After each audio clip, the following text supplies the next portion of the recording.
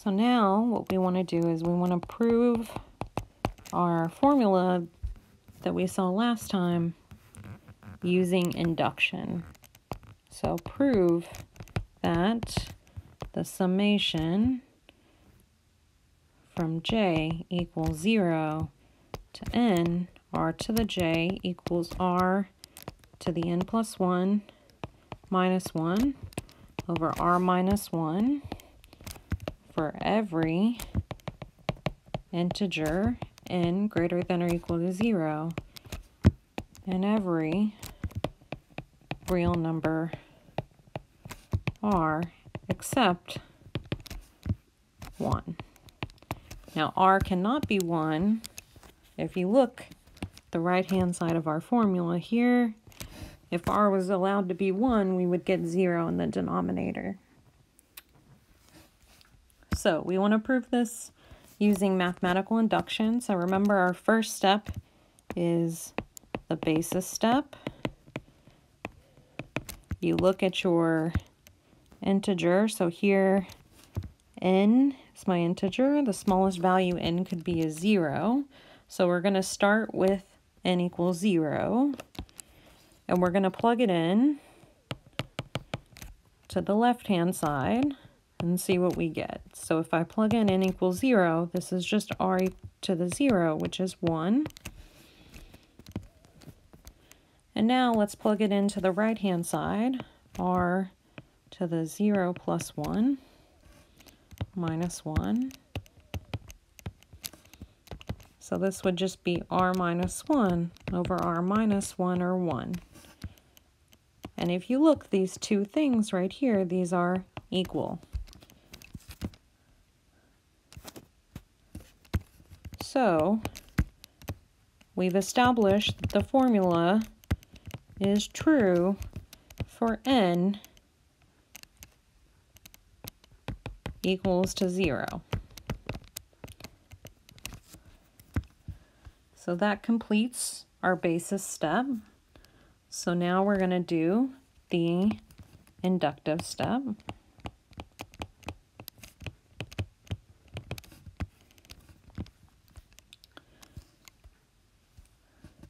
So again, we're going to identify what's our starting point. Our starting point, we're going to assume that the formula is true for k. Assume I equals 0 to k of r to the j equals r to the k plus 1 minus 1, r minus 1. And then what conclusion are we trying to get to? We're trying to show that the formula is true for the next value, k plus 1. So k plus 1, so plus 2.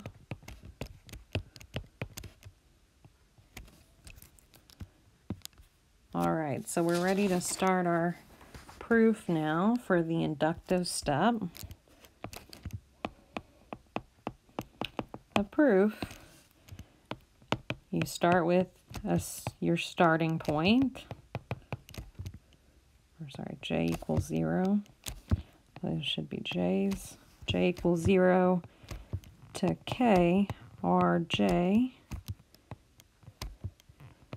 will be r to the k plus 1 minus 1, r minus 1.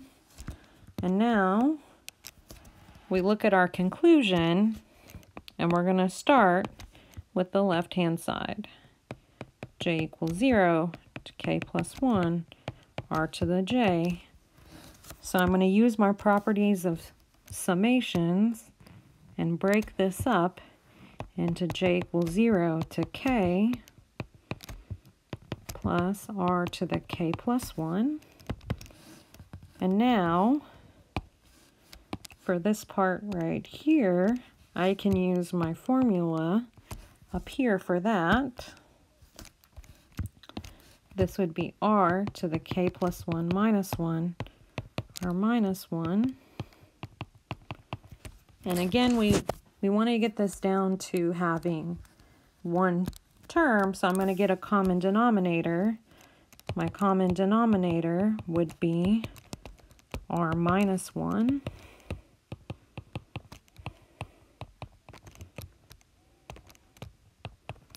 So now that these have the same denominator, I can combine them into one term. And I'm going to go ahead and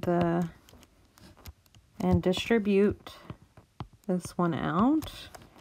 So it'll be r to the k plus 2 minus r to the k plus 1. And if you look now, the ones that have k plus 1s in them, they have opposite signs, so they cancel.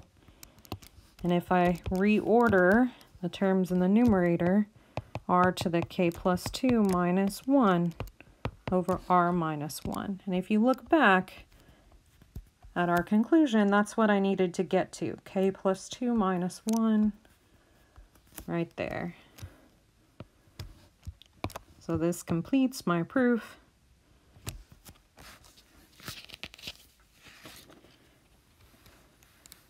And now what I want us to do is use that formula to help us do some computation. So let's look at the following problem.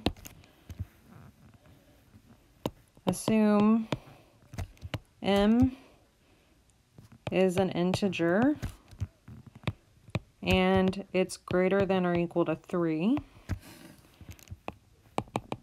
Write each of the sums in closed form. So let's start with our first one, 1 plus 3 plus 3 squared plus 3 to the m minus 2.